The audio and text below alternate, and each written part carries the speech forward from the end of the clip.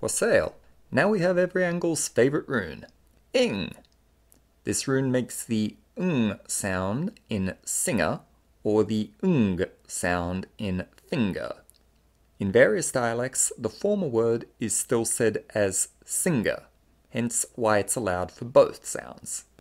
In spite of that, if your dialect distinguishes those sounds, we recommend only using it for the ng sound and writing the g separately.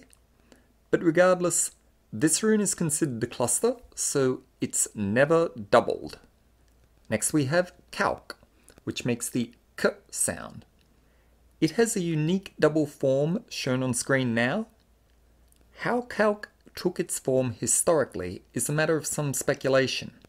It may have been elk's inverted or a mirrored bind rune of chen.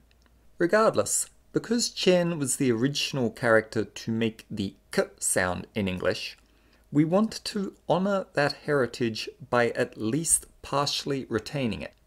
So, the rule is that when the sound k occurs before a consonant, you can write it using chen instead of calc if you wish. But the only time that's required is at the start of a word. For example, crumb or class. You could use it in a word like acting, but consider whether using calc would be clearer in that sort of case. Admittedly, this could cause some limited confusion, but it's also a quick way of testing who learned how to write modern English footwork properly with reference to the touchstone. Next up is ga. Ga always appears last in the Anglo-Saxon rune row. If you see it positioned anywhere else, you know someone's made a mistake. Ga makes the hard g sound in the word go. Note that when doubled, some fonts will only position the bows on either side of it around the whole bind rune, but not in the middle.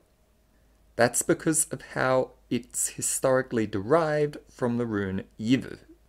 So don't be confused if you see that. Hail typically makes the fortis h sound, but in some dialects it allophonically makes its lenis equivalent in words like behind. Hopefully that won't cause anyone any problems though.